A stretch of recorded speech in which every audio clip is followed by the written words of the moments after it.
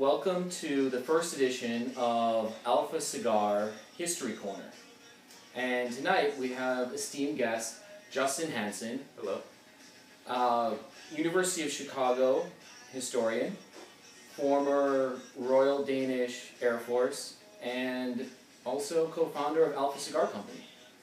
Here we have TJ Kavanaugh, former Southern scholar, a Absinthe Cigar historian, and co-founder of Alpha Cigar Company. Welcome, Tim. Oh, thank you. We're making these fireside chats about cigar history a regular thing, and tonight's theme is the history of absinthe-infused cigars. Tim, what are you smoking tonight? Tonight I am smoking the Alpha Absinthe-infused cigar. It is the world's first absinthe-infused cigar, as we say, but technically it is only the world's first absinthe-infused cigar in modern history.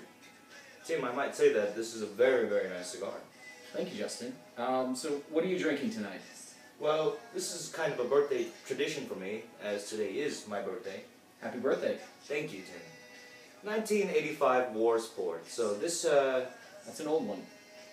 yes, this port has been waiting for older us for than you? 31 years. Is that older than you? It's a little bit older We than don't me. want to tell. Yeah, maybe it is. Is it older than you? Absolutely. That's what you wish. Yeah, definitely.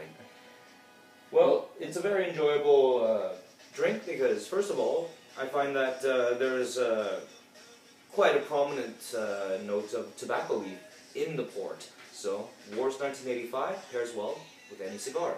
Now you know it. Thank you. I feel like a sommelier tonight. Cheers, But- Tim. Cheers. So, the reason we're here is to talk about the history of the absinthe-infused cigar, which has actually a very rich and vibrant history. And this is something that Justin and I had kind of learned about over the years, smoking cigars, and Justin's family was part of a absinthe distillery in Pontarlier, France. And we started... Pontarlier. Well, I You can't, your Yanks. French is better than me. Pontarlier. Actually, I can't Pontarlier. even pronounce it myself. So the history of absinthe actually goes back very far, but the absinthe-infused cigar just goes back to the Napoleonic times. And Napoleon, as many know, enjoyed his absinthe very much. And he was very protective of his own absinthe blend, which was made at this absinthe distillery in, where, France? Pontarlier. Pontarlier, France. So Napoleon actually had special guards to guard him. And he also... This was his elite guard. His elite guards. Mhm. And he loved his absinthe so much, and when he went out and they were, you know, trying to basically dominate all of Europe and, you know, on all of his endeavors, he made sure to leave part of his elite guards to guard the absinthe distillery. Well, yeah, so I don't know what the numbers exactly were. I mean, you're the expert here, Tim, on this area of history, but I would say... There was about 3,000... Well, really, because I've heard maybe 4,000, up to 4,000, because... 3,000 to 4,000 guards that were left there. I think you're right about the 3,000 figure there, because it was the elite guard that guarded the absinthe distillery, 3,000 of them, but 1,000 conscripted peasants, basically, that they took from the local populace Yes. to guard... Yes. Because, you know... They recruited from the local populace as well. It was that important of So, a strategic point, this even if- distillery, so... When Napoleon was away and warring and, you know, France was to encounter some difficulties and cities would fall, at least the distillery would be safeguarded. And the reason that Napoleon, obviously he loved the taste of absinthe, he loved drinking it, but it became a good luck charm for him. So before every battle, he would make sure to have a glass of absinthe. Mm-hmm. And it started that way. And also, the only other people that were allowed to drink this absinthe were actually the very guards that guarded the absinthe distillery. Precisely. Yes. And so back then, basically they would actually mix it in with water because of sanitation and everything, and the idea was, Well, you know, kind Tim, of... can I interject here? Yes. Well, okay, so during the Napoleonic times, and I'm somewhat of an expert in this field because I was a history undergraduate at University of Chicago. You know, these times, basically the mortality rate for any battalion, any given battalion in any side, whether it be French or British, it would actually be at least 20% non-combat causes. So They'd fall sick. They fall sick. I mean, this was a time of they didn't have sanitation standards, but this one regiment, the one regiment that guarded the distillery that made the Alpha Cigar Company cigars. What would you guess is the mortality rate? I mean, Tim, you know, but yeah, it was very high. It was very high. I mean, it would have been well for the non-absinthe. Most of them did not last the age of 30. That's the general populace, right? And also the non-Napoleonic battalions. But the mortality rate for the guys that guarded the distillery was double that. Lower, much lower. The mortality rate. The mortality rate is much lower, but they would live to double the age. They would live to the general combat troop that didn't die of fighting in the fields. So actually, the mortality rate of the but the mortality rate of these battalions that were served absinthe as opposed to just water was actually about 5%, whereas generally a Napoleonic battalion would have a 20% mortality rate from non-combat injuries. Yeah. And so this absinthe now is called La Maison Fontaine, of the fountain, and they called it basically the fountain of youth. Exactly. And that it could ward off sickness and all of that, and these guys could live, forever. Well, not forever, but at least twice the age of the average civilian at that time, or average combat troop. So this became a very sought-after absinthe throughout the world, and word spread. And it spread throughout Europe and even as far as the Orient. And it was very sought after. But Napoleon, he was very guarded over this absinthe, because it was his favorite absinthe, and it brought him luck during battle. So people would come from far and wide to try to barter and trade to get some of this absinthe, and they would come and they would bring fine silks, they would bring jewels, they would bring women, and Napoleon wouldn't budge. But the one thing, his one weakness, was cigars. And that Tim, let me interject. So, cigars. This is Napoleonic era. Where would he have gotten these cigars from? I mean, you can't exactly grow cigars in Europe. So the Spanish had control of the Caribbean, and they basically had control of all the tobacco trade and the fine cigars in the world at that time. Okay. So the only thing that Napoleon would barter for his premium absinthe were premium cigars. So then, as a cigar smoker, he brought the cigars into his whole ritual before every battle. So then he would have some absinthe. What do you mean?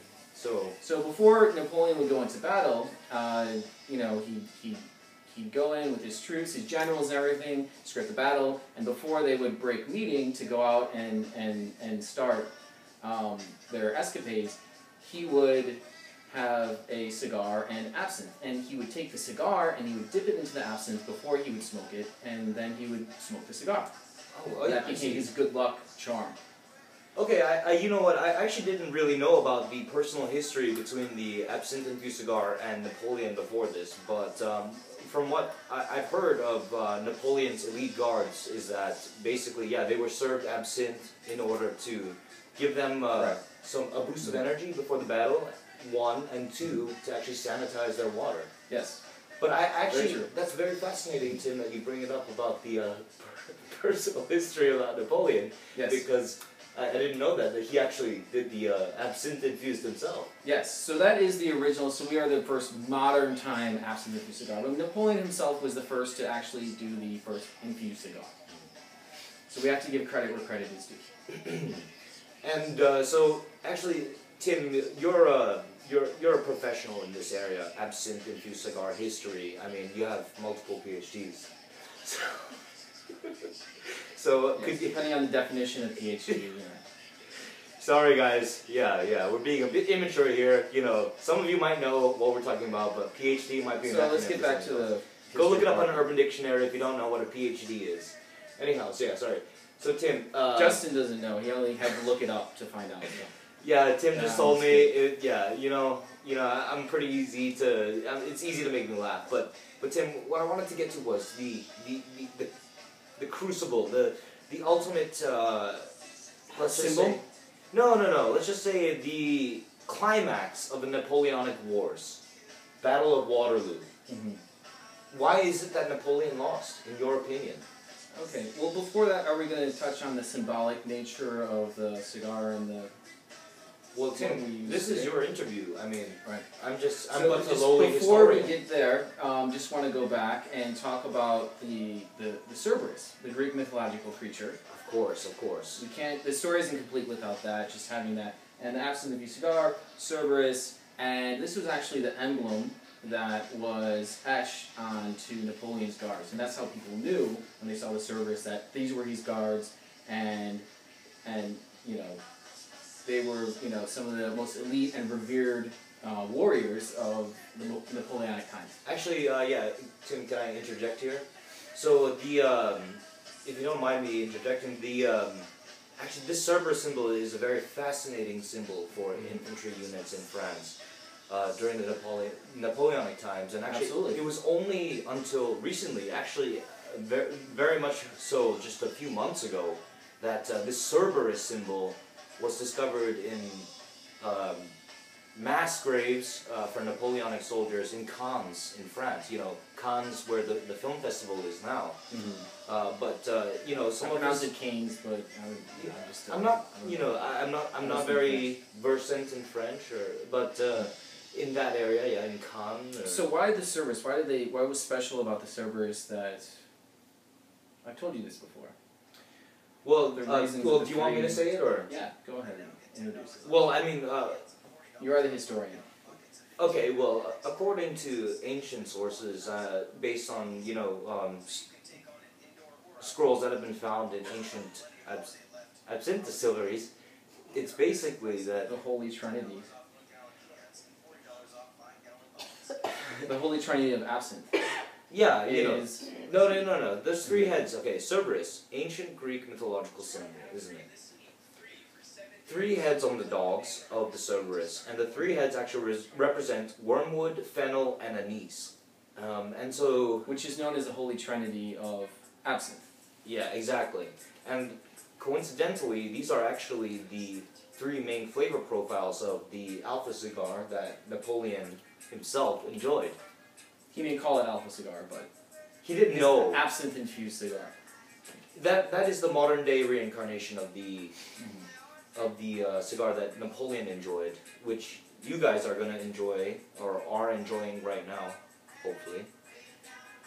Actually, Tim, can you tell us, maybe give us a little bit of information about where we can actually enjoy these historical cigars? These historical cigars should be, your local tobacconist should have them. And if they do not, ask them about it, and you can actually contact us at info@alphacigar.com, and we'll make sure that they have them available to you at as soon as we can. We'll get them out. And I might want to add, Tim, if I could interject, that you could actually buy them at Cigars and More in San Carlos, or perhaps, if you're so inclined to be in Chicago, Gianni's Cigars in Bridgeport, which is right next to the White Sox Stadium. Side. Pride of the South Side. Pride of the South Side. You know, we like to place our retailers near the Sox game, Sox Stadium. Right. So let's not get this. This is not about us. It's about the history. Yeah, that's true. That's true. So let's get back to the history. You're right. You're right. Okay. So where were we? We got to the Battle of Waterloo, basically. Right. Yes.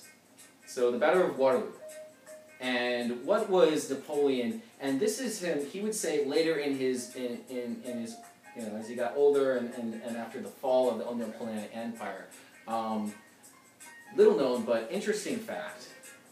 He would blame it on not being able to have his regular ritual, and his ritual was actually interfered with because there was a shipment of absinthe that was coming towards Napoleon, and it was ambushed actually by the enemy before that. The British. The British. And so the British, well knowing, they knew, you know, his ritual and everything like that. It was well known at the time. Maybe it had his absinthe cigar. So they stole the absinthe. And they actually drank it themselves. And they in almost a mocking way, but almost at the same time, you know, taking in the absinthe and the experience and everything, And then, of course, the battle went on, and Napoleon, was markedly distraught that he didn't have his absinthe, although he tried not to let it bother him. They went on, his generals and made their plans for battle, all of that, but Napoleon lost. Napoleon lost and he was defeated, and that was the beginning of the fall of the Napoleonic Empire. So let's fast forward here. And actually, Tim, I don't want to brag, but perhaps maybe this is where my historical research has sort of taken over after the defeat of Napoleon. Right. So basically, as we all know, Napoleon was imprisoned on a very, very small island called St. Helens, which has a very significant shortage of absinthe. But they also had built him living quarters in New Orleans called Napoleon House. That's and true. any Americans that have been to New Orleans, maybe you've gone to Napoleon House, and you know in New Orleans there are absinthe houses. That's true, and that didn't really work out. So they ended up imprisoning him on St. Helens, which is a little bit far from absinthe country. It's a little bit far from Pontarlier. And Napoleon was furious about this. I mean, firstly, because it was far from his homeland in France, but secondly, because it was far from his distillery, La Fontaine, Yes. far from his cigars in the Dominican Republic. So, as a sort of compromise, what they did serve was ouzo, which is basically the Greek version of absinthe. And, that actually led to a very quick deterioration. He complained about it, but he needed something. They needed something to give him, because day after day he would complain, where's my absinthe, where's my absinthe? Where's my Maison Fontaine? Where's my La Maison Fontaine? And that didn't really work out well, and as we all know, that's where the story ends. And he deteriorated quite quickly. Instead of great Dominican cigars, all he could offer him was some pretty subpar Cuban cigars. Terrible tragedy, really. I mean, Right. And they couldn't offer him absinthe. It was, some sort of different kind of licoricey tasting, liquor that they concocted, and but they tried to make it taste like absinthe, and they actually ended up accidentally putting too much. There was arsenic in it. Right, you can look this up. I mean, and actually, in recent years, forensic analysis has shown that they tested one of his hairs, and that it was the arsenic that killed him was basically the fake absinthe that his servants were trying to feed him, because they were trying to get him out, trying to trick him into thinking all this is absinthe, trying to calm him and everything, but they were actually just ended up poisoning him on accident. But Tim, if I may say so, I mean, you know this very well as you are a historian yourself, but it often is very hard to make bold historical statements, but I'm just going to go out here and say it. What killed Napoleon was the combination of Cuban cigars infused with ouzo from Greece. And that's just, that basically was the final straw on the camel's back. I mean, what would have been a better alternative? I'm sure you could suggest one. Well, an actual You're smoking Dominican absinthe-infused cigar. Exactly. And if he hadn't been drinking St. Helens wine and drinking some nice Wars 1985 port, maybe things would have been different. But we'll never know. He will forever be known as a great general. Tim will forever be... TJ will be forever known as a great absinthe cigar historian. And on this blog, you will be forever memorialized. Thank you for joining us tonight. Well, thank you for having me, and thank you for joining us. Yeah, welcome to California. It's good to be here. Thank you all for joining us on our fireside cigar history chat, and hope to see you again. Stay smoky, my friends. Don't forget to ask your local tobacconist about Alpha Absinthe Infused Cigar, one of the cigar world's most historical cigars. Cheers.